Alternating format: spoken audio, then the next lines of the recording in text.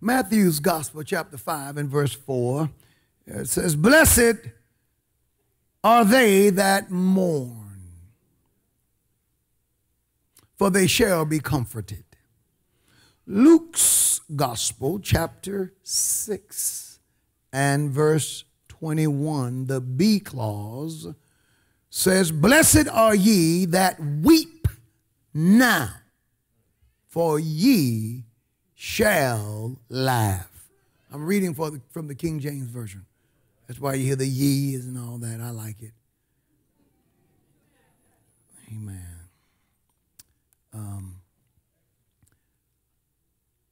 Blessed are they that mourn, for they shall be comforted. Luke says, "Blessed are ye that weep now, for you shall laugh."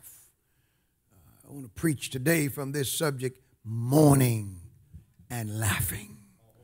Mourning and laughing. Father, bless us now as we minister the word of the Lord. May we preach the word today, God, with power and authority. And we ask you, oh God, to save the soul that's nearest hell today. Strengthen us, Father. We're nothing without you. Can't live without you. We can't survive without you. We can't make it. You're our keeper. You're our God. You're our strength. In Jesus' name, amen. Mourning and laughing. Amen. And we learned that last time, Thursday night, that this word mourning describes, in the Greek language, it is the strongest use, penthos, the strongest use form of mourning. It's like mourning the death of a loved one, mourning the sudden death of a friend, mourning the death of a child, mourning, deep mourning. And so it's dealing with our mourning over Elder Northington. God bless the Northingtons. Mourning over our sin. When was the last time you met someone or talked to someone who were just mournful, just disgusted with themselves because of their sin? We tend to meet people often who are disgusted with others, but mourning because we've failed God. Praise the Lord. Bible says, "Blessed are they that mourn, for they shall be comforted." Since today's Pentecost, Brother Chase, the word comforted is closely related to the Greek word from which we get the word comforter. And the comforter is our paracletes, the Holy Ghost, who is our comforter. So Jesus says, if you mourn, you will be comforted. Luke says, those who are weeping now shall laugh. So in the message Thursday night, The Blessings of Tears, we learned that the presence of tears doesn't necessarily mean the absence of joy, just as the presence of laughter doesn't necessarily mean the presence of joy. Everybody who's laughing isn't happy. And just as everybody who's crying aren't unhappy. We also learn that joy, as the world understands it, has its source, worldly joy now, worldly happiness, has its source in the outside world. Sinners are happy, and I guess carnal Christians are happy as long as things are going the way that they want them to go. We're happy. Just won a Grammy, we're happy. Just won the Super Bowl, happy. Got the job you wanted, we're happy because the circumstances were favorable to what we want. That's the world's understanding of happy. It has its source. It comes as a result of things that happen on the outside instead of springing up from within the heart and the soul of a man. See, the joy of the believers, God wants us to grow to where our joy, it doesn't come from what happens on the outside, in the outside world, but our joy exists as a result of something that Christ has done on the inside of us. See, when Christ has worked his work on the inside, you'll have joy on the outside. It will show no matter what.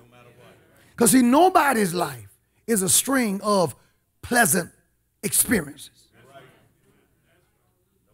Amen. We all go through tough times. Praise the Lord. Nobody, somebody said when we get to heaven, sister, I was looking for you. I want you to sing for me. She's a great singer. Praise the Lord. We got to line that up. It said when we get to heaven, it says every day is going to be Sunday. I'm glad that's not true.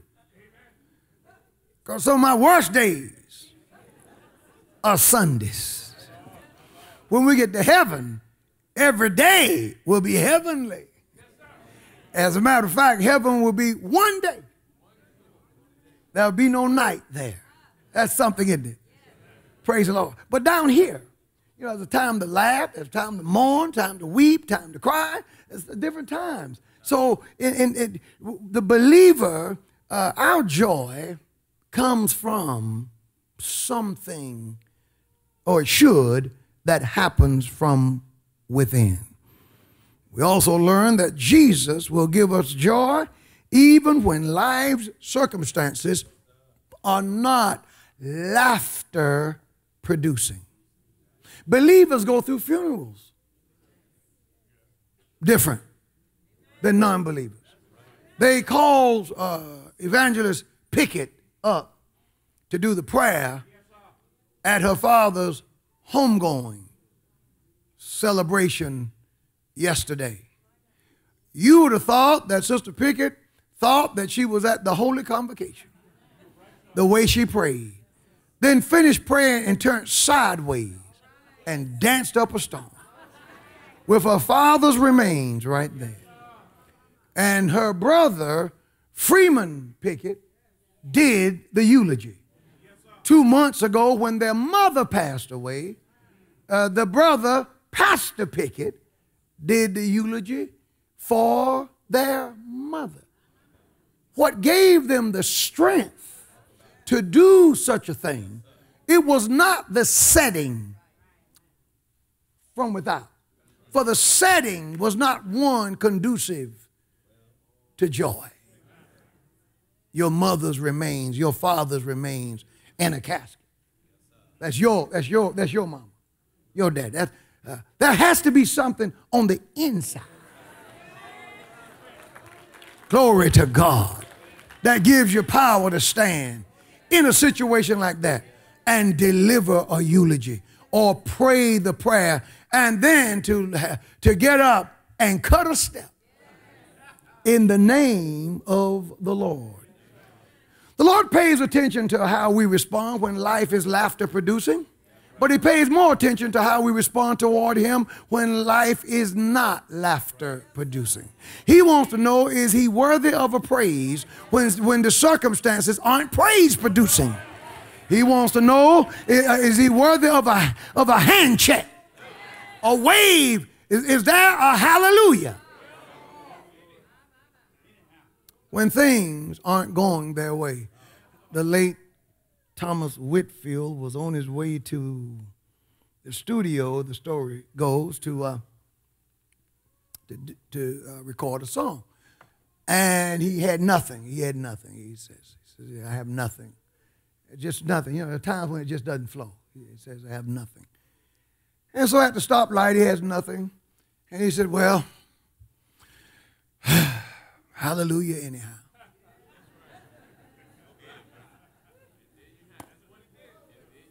And there you have it.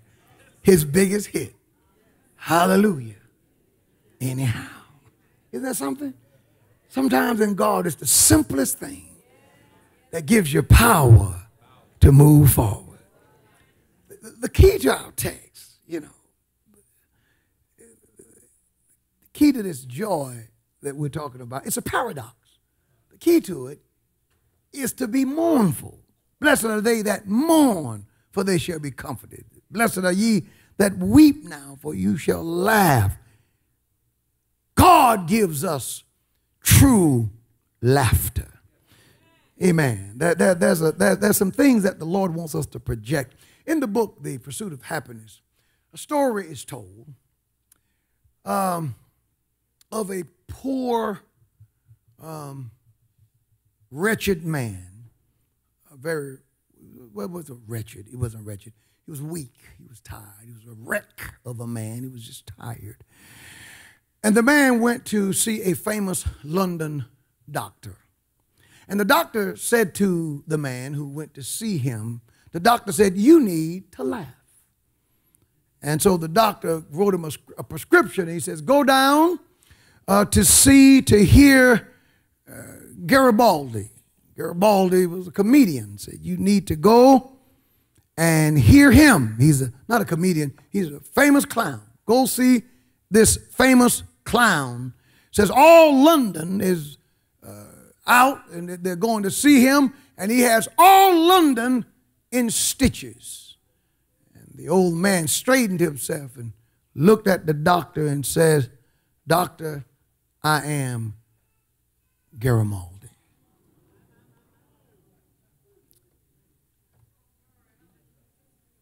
See, laughing when it comes at the comic strips is not real fun.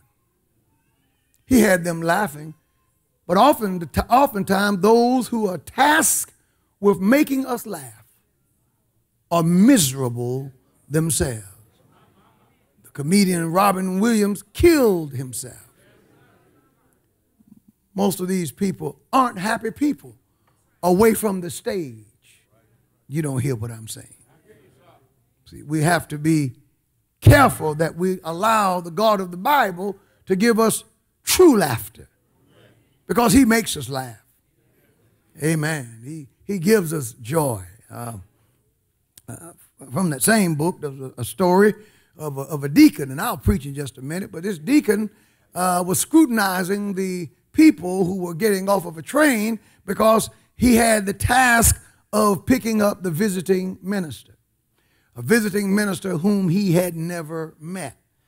So he's watching the people as they alight off the train, and so he walks up to one man and says to him, are you the minister? The man answered in a very curt way and said, no, my indigestion makes me look this way.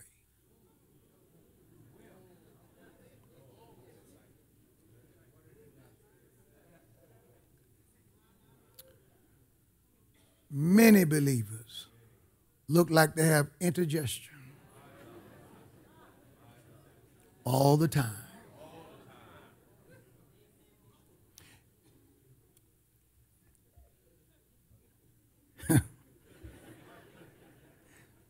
We've given the world the wrong impression. Amen. We've given the world the wrong impression of what it means to be a Christian and to know Jesus Christ. Are we the people of God? Is it the will of God that we are devoid of laughter? I notice even here the sheer number of people who have what appears to be permanent scars on your faces. Whether you're in the audience, on the choir, in the pulpit,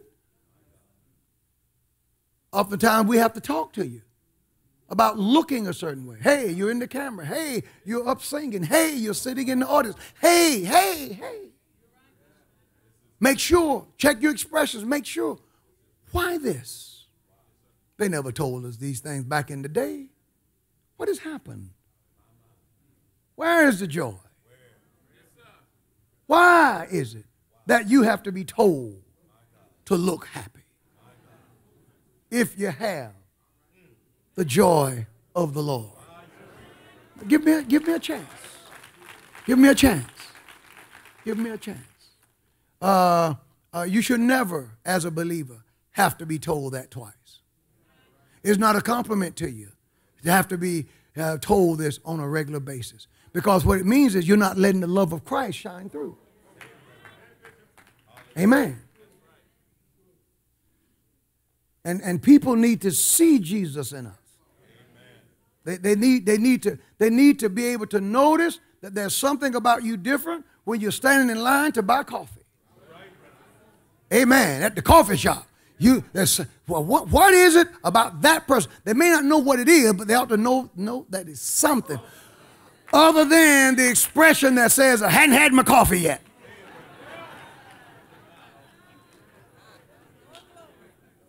Well, good morning. What's so good about it? I got a saint one day. I walked up to her and said, ma'am, how you doing? We were at a national meeting. Fine. The Lord is, are you blessed today and all that? Well, I'm all right. But blah, blah, blah. So I finally told her, I said, ma'am, I'm talking to you. I'm kind of waiting for you to just be nice. And let me tell you what happened. See, what I had on, this judge, she couldn't see the chain. Messed around here. And when she saw she was talking to a bishop, oh, Bishop. Oh, Bishop.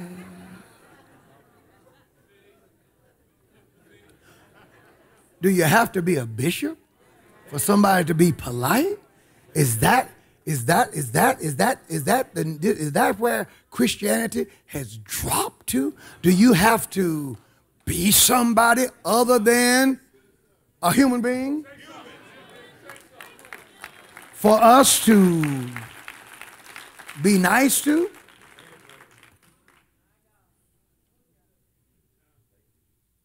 Perhaps our joyless faces and lack of willingness to smile comes from a basic misunderstanding of what Christ is saying in our text. Perhaps it comes from preachers and teachers who fail to preach and teach the Word of God in context. Contextual setting is everything to understanding the Scripture. Otherwise, the meaning of things are just in the air and left to private interpretations. Have you ever tried to have a conversation with people who do not talk in context? Context is everything. Everything. Look at this a particular passage of our text. Our text in Luke's Gospel, chapter 6, verse 21b down. It says, blessed are ye that weep now, for you shall laugh. And it says, blessed are ye when men shall hate you, and when they shall separate you from their company, and shall reproach you, and shall cast your name out as evil for the Son of Man's sake. He says, rejoice ye in that day, and leap for joy. For behold, your reward is great in heaven. For in the like manner did their fathers unto the prophets.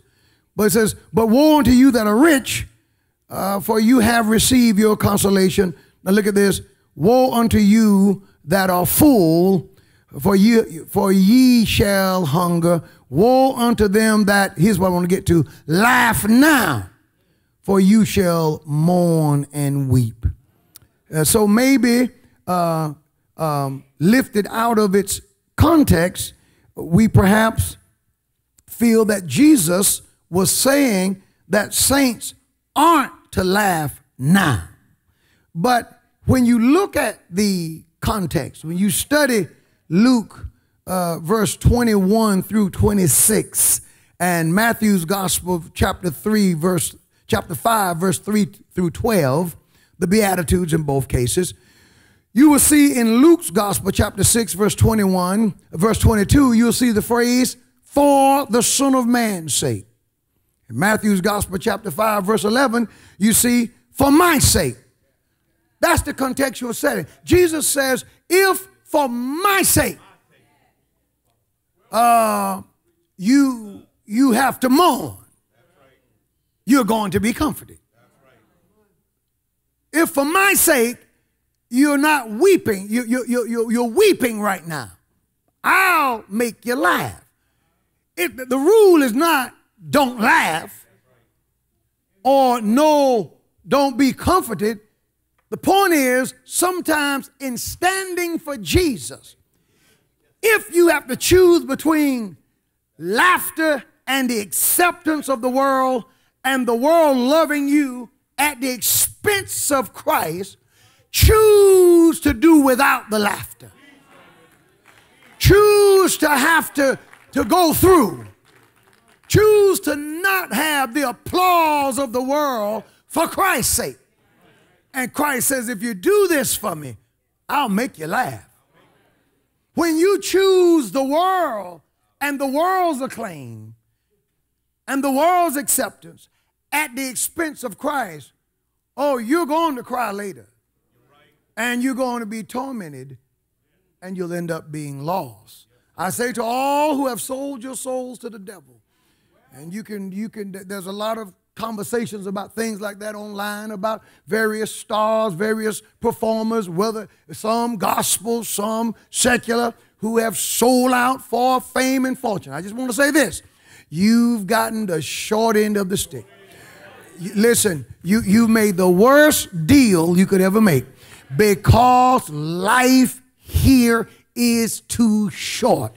Whatever Satan promises you, here, even if the devil delivered on all that he promised, you are still not going to be here but for so long. You will be there in eternity forever. And if you're crazy enough to sell your soul for a mansion that you might live in for 60 or 70 years and a Rolls Royce and the acclaim of the world, if you think that's worth spending eternity in hell over, there's something wrong with you. See, because eternity never ends. You'll be crying long after you forgot about the Grammys and the Stellars, the Grammys and all of the awards and the Oscars and all the world who sung my praises. You should have seen all the magazine covers I made. That stuff will mean nothing if you end up in hell.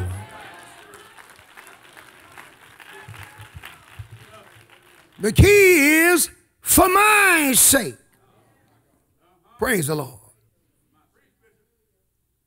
Otherwise, if we don't understand that it's for his sake, we may assume that saints or that believers aren't supposed to be joyful people. And people who have laughter, true mourning over one's sin and the sins of others, it's a paradox. It produces laughter. It produces joy. The presence of Christ produces tears. Tears of joy, as well as tears of conviction. The presence of Christ often produces laughter as well. I laugh when I think of how Jesus brought me out.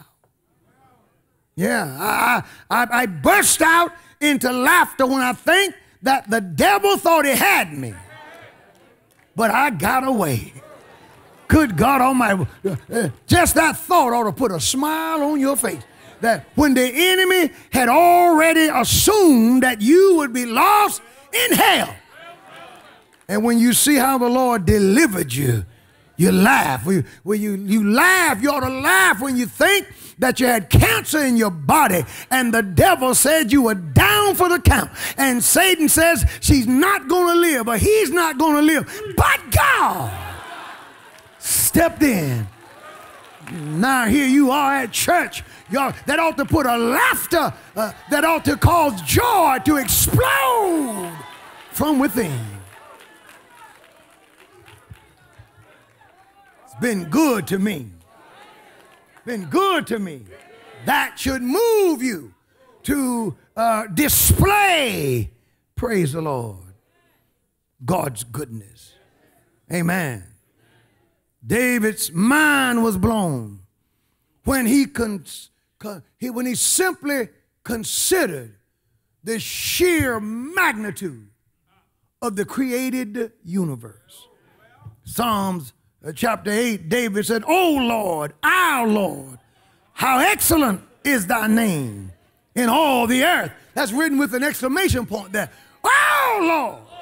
Sound like a holiness preacher. "Our Lord, how excellent is thy name in all the earth, who has set thy glory above the heavens." Then he goes from way up there, atmosphere, stratosphere, ionosphere, all those spheres up there. He goes he leaves there and he comes all the way down to the earth and says, "When I consider the heavens, when I consider thy heavens, the works of thy fingers, the moon, the stars, which thou hast ordained." When I just look up, tonight go outside and just look up. You ought to get happy when you look up. But when you look up, you got to think now. You got to think, you got to think, you got to realize just a little bit of what it is that you're looking at. The sheer greatness of it. This is why I look at all these things. He says, I come all the way down and says, "What is man?" Verse 4, "What is man that thou art mindful of him, and the son of man that thou visitest him?" When I see the greatness of your created universe, I burst out into a doxology. I go into a praise. Joy takes over. Laughter comes from within when I realize how great the God of the Bible is. Now, let me preach to you one thing about Jesus, one thing about our Savior now. Our Savior knew how to enjoy himself. Now, Jesus died on the cross, but that ain't all he did. Jesus, our Lord, was, praise the Lord, he knew how to be social. He wasn't the one that you had to walk up to and say, "Are you all right?" "Well, why you ask me that?" "Well, you look like you're miserable." Praise the Lord. You're not going to get a wife that way. You're not going to get a husband that way. You're not going to get a job that way. Praise the Lord. Anybody going to hire you? And go to a job interview, you sit there looking mad like you're not going to get the job. I mean, you sit there and look like, what? Oh, no, I tell you what, you go on with your unemployed self. You're not going to get a job that way. I'm telling you something. Oh, no. As a matter of fact, our Lord, I don't want to, our Lord mastered being social so that they lied on him. See, you would think that if you went to, first of all, you'd be surprised to find out that Jesus, even though it's written all in the Bible, Jesus went to feasts and to celebrations. Matter of fact, he started his ministry. First miracle was at a wedding. A feast after a wedding. Bible teaches that a feast is for laughter. So we find Jesus at a feast in Cana of Galilee. He shows up and matter of fact, you know, he had to be a cool fella because he was invited. The marriage party, we want you to come.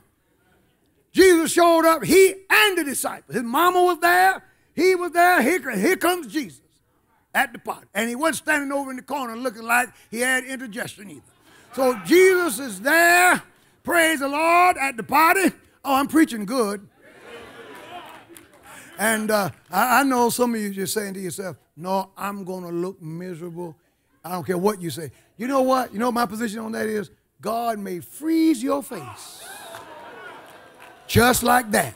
And if he does, don't ask me to pray. I ain't praying. I'm not praying. I'm not praying that God take it up because no, you want to look like that. Thank you, Jesus. Fix it, Jesus. Do it for him right now. See, so Jesus goes to the marriage feast of Cana, and guess what happens? Guess what happens? They run out of wine. Now, Pastor, what do you do with that? Nothing. They ran out of wine. That's what the Bible said. The Bible said they ran out of wine. Now, I will say that the wine in biblical times, I don't want anybody to joyfully run out of here and go to the ABC store either. Oh, no, that's not what I'm saying at all. The wine, it would take at least 12 shots, one man said, of wine in biblical times that equal the alcohol content of one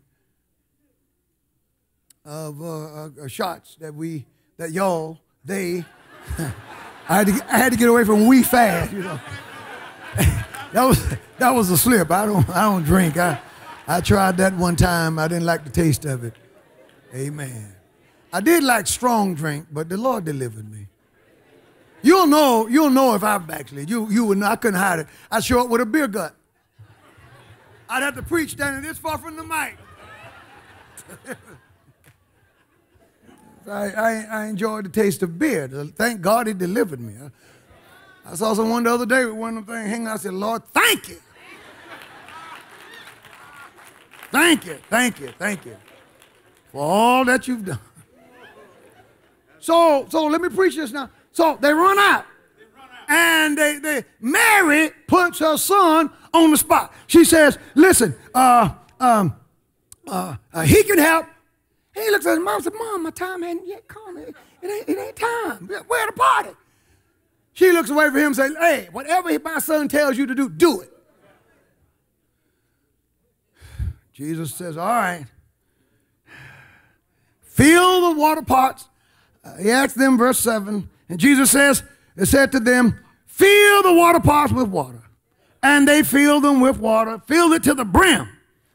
And he said unto them, draw out now and bear unto the governor of the feast. So they went and got the wine, got the water, and when the ruler of the feast had tasted, oh my, somebody's getting happy.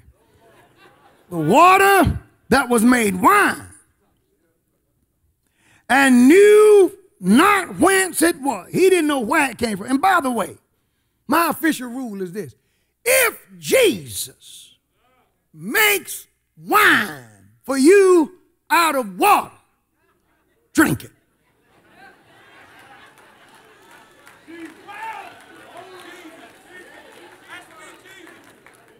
I didn't say Jack Daniels. I said Jesus. If it's Jesus, drink it. If it's not Jesus, pray on my child. Stay saved and stay holy. Amen. The man drunk it. He didn't know where it came from. It came from Jesus. Jesus made wine. Hallelujah. And but his servants knew, and the governor of the feast called the bridegroom. Jesus blessed the man and said, you know, every man at the beginning of the thing, he sets forth the good wine, and he leaves the bad wine for after, you know, folk have drunk the wine, and they've gotten drunk. They're good and high, and they can't tell, you know, they can't tell the taste anymore because they are inebriated, you know. And he says, but you saved the good wine for last. And the Bible says, the beginning of miracles did Jesus in Cana of Galilee, and manifested forth his glory, and his disciples believed on him. His first miracle was turning water into wine. It wasn't healing the sick. It wasn't raising the dead. It was helping the crowd get just a little more tipsy. Isn't that something? And not only that, but you know, when Jesus went to, I'm going to preach in just a minute, when he went to the feasts, according to Matthew's writings, chapter 11, verse 19, according to Luke's writings, chapter 7, verse 34, when Jesus went to feast, he was accused, now it was false, but he was accused of being a gluttonous person and accused of being a wine bibber. Now, in other words, they were saying, when he goes to the party, he eat too much. Gluttonous. Eat too much. Gluttony. Eat too much. So when Jesus went to the gatherings, he didn't stand back. I ain't going to touch it. I'm not, no, I'm not eating. I'm not going to touch. I'm not eating a thing. Jesus said, move, man. Give me a piece of this. And I have some of that. And who baked that cake over? Give me some of this. Praise the Lord. And people standing talking to him. He's standing talking and eating and smiling, and folk enjoying it. You know, people loved him now. When you read the Bible, you see what crowds followed him. Listen, ain't nobody gonna follow nobody with a scar on their face. You look like you just eating a lemon. Nobody's following anybody who looks like that. Life is hard enough already. Praise the Lord. We're looking for some joy. And so here's Jesus standing there. And you know, the Lord was a carpenter's son. And carpenters were more like lumberjacks in biblical days. And as the boy grew up moving those big logs, working with his daddy. So he's strong there. He's standing there. He's eating his cake, enjoying the feast. They called him a gluttonous man. And you know what else they called him, Williams? They called him a wine bibber. A wine bibber is one, I said it was falsely accused, is one who drinks too much wine. So they said, man, he goes to the party, he eats too much, and he drinks too much wine. Nobody would call a killjoy a wine bibber. Nobody would call a party pooper a gluttonous person. Nobody would have accused him of those things if he kept a permanent scar on his face. The point is, he knew how to enjoy himself and to ingratiate himself in every setting. We could use a little more of this. Oh, it's quiet in here. But you know, Titus told even the slaves to adorn the doctrine. Bible teaches, because the saints, we want to be attractive. Bible teaches in Titus chapter 2, verse 10 says, not prolonging, that is, as saints we shouldn't be embezzlers, but showing good, all good fidelity, that they may, look at this, adorn the doctrine. The word adorn, the doctrine of God, adorn means to beautify. To adorn means to make attractive. Praise the Lord. Believers ought to beautify the doctrine. Believers ought to be whimsical people. One of the things that we've mastered in the church, I wish I could get a praying church, we've mastered one-liners. We've mastered put-downs. We've mastered knowing how to insult. We've mastered knowing how to make fun of people. We've mastered knowing how to laugh at people. Not necessarily to laugh. And in God, true laughter is not laughter that is always at the expense of someone else. This is why I despise, and I'll preach about it in just a minute, the ministry of the so-called Christian comedian. Because that ministry is not a ministry. It doesn't produce true laughter. Are you with me? They would never have called Jesus a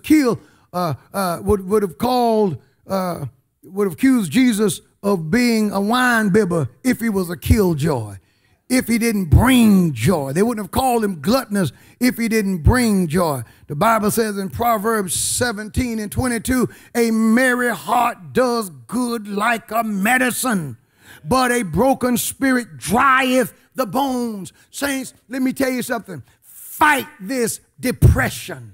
Fight this tendency to always be sad. Fight this thing. It is pathological. It will make you sick. Sick. Many of us die with conditions that have been brought on that came straight from our frame of mind. Hallelujah.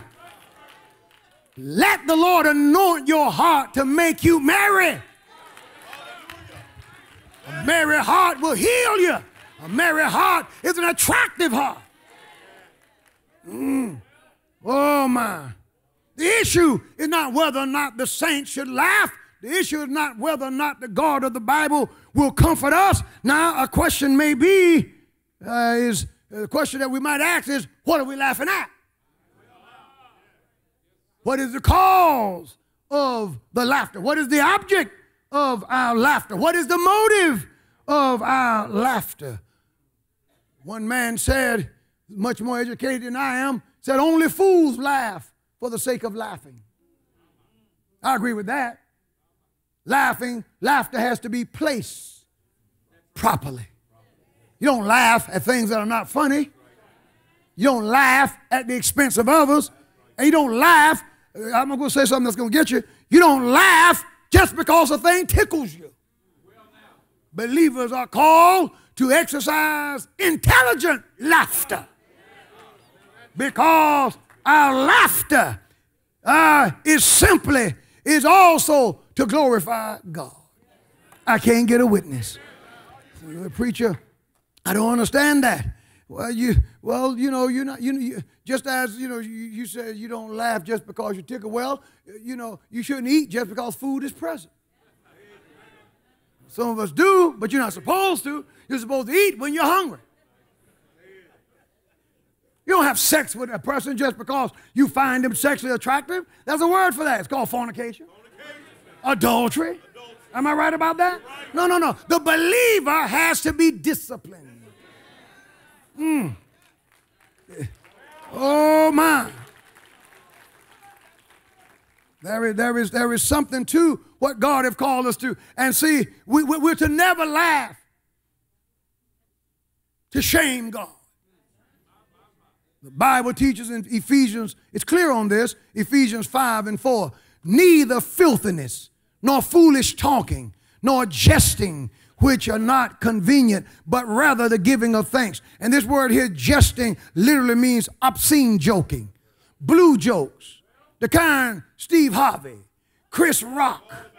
I mean, look at the condition of the body of Christ now. We even got jokers. The people invite them to their churches. The man come in and tell jokes dressed in drag. And you let a guy come into your church dressed like a woman telling jokes. I wouldn't preach in a church. If you're going to allow something like that, don't invite me, because that's wrong. One thing you got to give Tyler Perry credit for, he figured out a way to get black folk to accept drag. RuPaul couldn't get us to accept drag, but old Tyler figured it out. Look at how you won't say amen now. Tyler figured it out through Medea. The Medea character calls us to accept drag. Now, let me ask you a question. You mean to tell me that Tyler Perry had a problem finding an overweight sister to play Medea?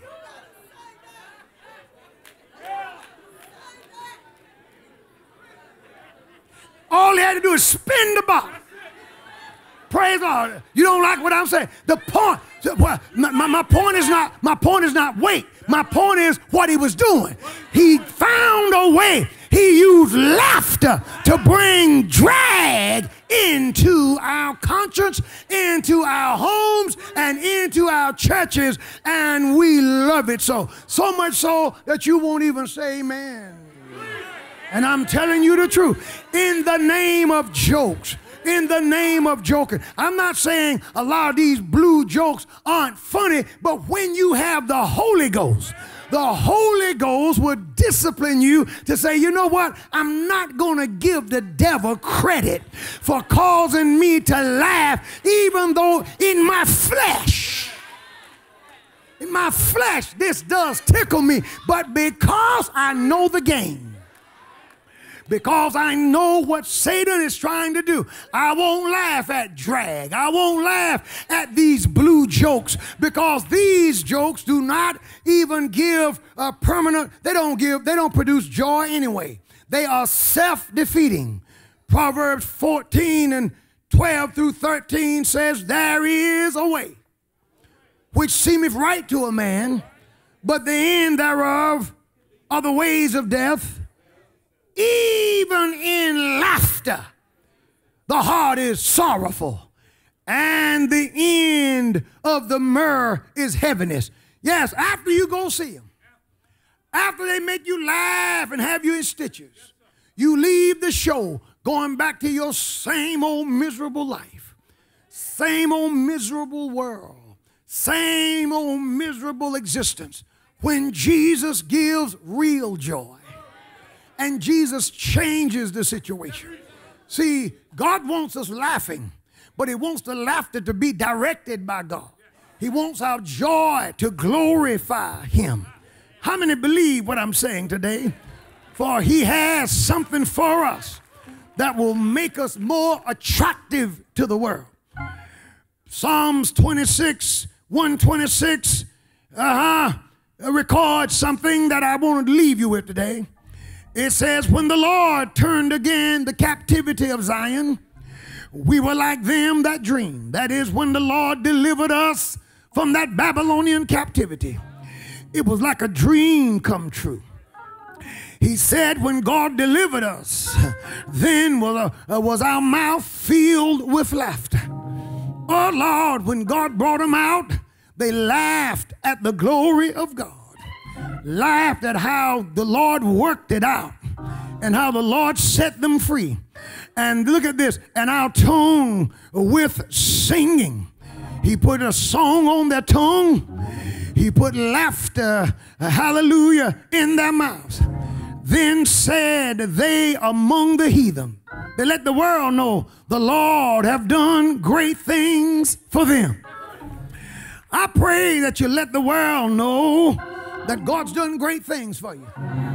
I pray that when you talk to sinners, you don't complain about being hurt in the church. I pray that when sinners ask you what's going on, you don't just say to them, another day, another dollar. I pray that when sinners ask you how you doing, you don't say I'm all right, but you let them know that the Lord have done great things in your life. Do I have a witness in here who can say that in my life he's done great things? Good God Almighty. Notice what he says. He said the Lord have done great things for them. Then he goes back in verse 3 and said the Lord have done great things for us. It seemed like he doubled down on the theme of great things. And then it says, whereof we are glad. I want to know, is there anybody glad here? Glad over the great things. The gladness ought to show when you're singing. The gladness ought to show when you're serving. The gladness ought to come out in your walk. The gladness ought to come out in your talk. Has he ever healed you? Is that not a great thing? Did he save you? Is that not a great thing? When you were going down for the count and the Lord brought you out, I want to know something. Was that not a great thing? When he took care of your children. Just the other day, a bus ran into a dump truck with children coming from a field trip, and lives were lost. And I thought of my oldest grandson, who had just the day before went on a field trip, and how God brought him home safely. I prayed for the family that suffered a loss, but my hands went up and joy and laughter came out of my mouth when I thought about how it could have been my grandson, but God spared his life. I call that a great thing. Do I have anybody here who have things in their lives that they can call great things? Will you take a praise break and give him glory for the great things that he's done in you?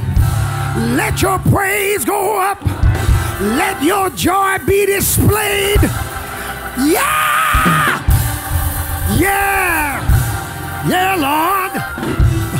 Standing here is a great thing. Being able to have health and strength is a great thing. To have your mama home from the hospital is a great thing. To live 99 years, wow, that is a great thing. Yeah! Yeah! My. Matter of fact, I just want to take a minute here and do a comparison. I want to do a comparison. I want you to compare some things that have happened in your life that you don't like, and compare that to the things that God has done that you do like. The thing that Satan did to try to bring you down versus the thing that the Lord has done to hold you up. I want to see which thought is going to win out, the negative or the great thing, the attack of the enemy or the great thing. He's done great things, great things, great things. Yeah, yeah, ah, yeah.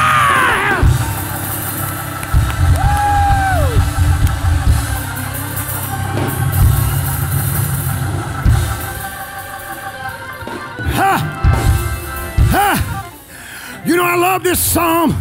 He says he's done great things for us, whereof we're glad. Now I could take Psalms 129 and preach this subject. If you praise him for what he's already done, then you can ask him to do something else, because this psalm is broken up into at least two hallelujah sections, maybe three, because from verse 1 to verse 3 he was talking about how God brought him out from Babylonian captivity. But in verse 4 he says, turn again our captivity, oh Lord. He says, turn again. In other words, you brought us out from there, and we thank you for that. But Lord, there is something else that we need you to do. Is there anybody here who has a something else that you want God to do? Is there something else that you want him to turn? Is there something else that you want him to fix? If you have a something else, then praise him for what he's already done. Before you bring up the something else, praise him. Praise him.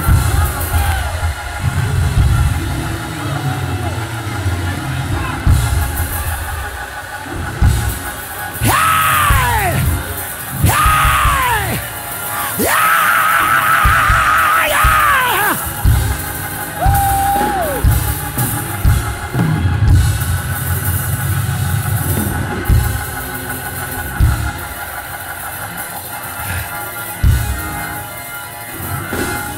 Somebody's catching on.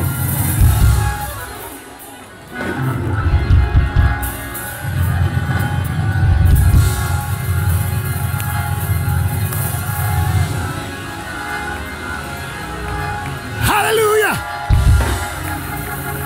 Hallelujah. Turn, oh Lord, as the streams of the south. What is the point? He said, God, when you brought us out of the captivity of the Babylonians, that was wonderful. It was a dream come true. It was a great thing. But when we got back home, the land was dry. The The grounds were parched. The desert was hard. And we thank you for what you've done. But we need you to move again.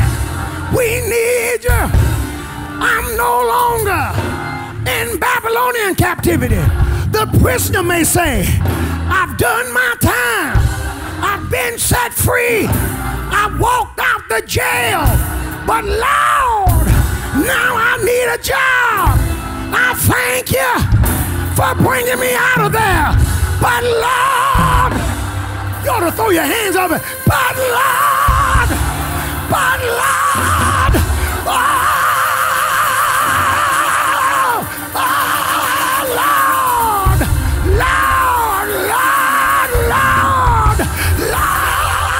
Lord.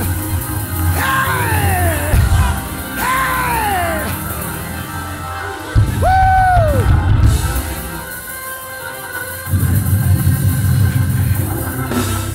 See, in that area, I think it's called Negev. In that area, the land was dry, except for a short period during the winter season. And it wouldn't take much rain, just enough. If you sin just a little bit, that rain would be like a gully washer. And they said, Lord, it's not that. I'm not thankful for what you've done already, but I need you to do this. And while waiting on the Lord to send the rain, they didn't get mad. See, you got to know how to wait on him. You got to know how to act when you're waiting on him. You'll never get your blessing waiting on him. I'm trying to help you. I'm trying to help you. I ain't meeting with nobody to discuss it further, but you'll never get your blessing waiting on him with a long face. You'll never get your blessing waiting on him with your lips poked out. You'll never get your blessing waiting on him feeling sorry for yourself. Here's what you do. You act. You act in faith. When you're waiting on him, you begin to behave just like it's already done. When you're waiting on him, you begin to make a move like God is making his move. Why do you see it in the text? He said, send the rain in the south. While we're waiting for rain, let's go out and let's sow in tears. It's hard, it's dry, but I'm sowing anyhow, because I know that if I sow in tears, I'm going to reap in joy. I know that if I sow, the Lord, somebody praise him right now. Woo!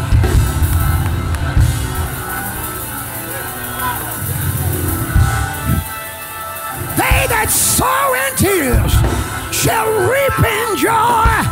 Joy is on the way. Yeah!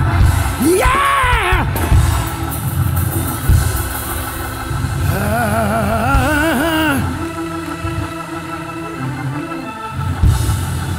Woo! Waiting on the Lord. Waiting on the Lord. Going forth.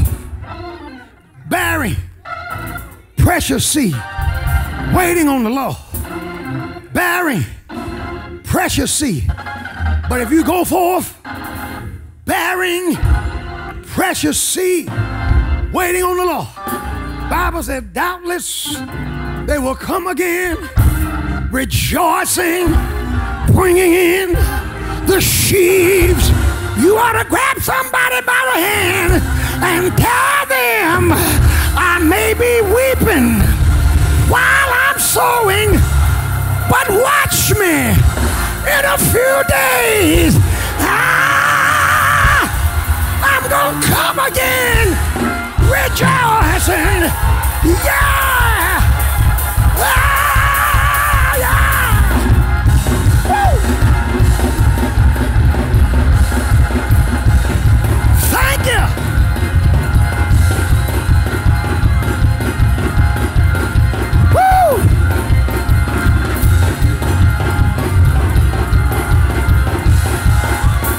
a few more to come on down here and act like you believe that God is doing it for you.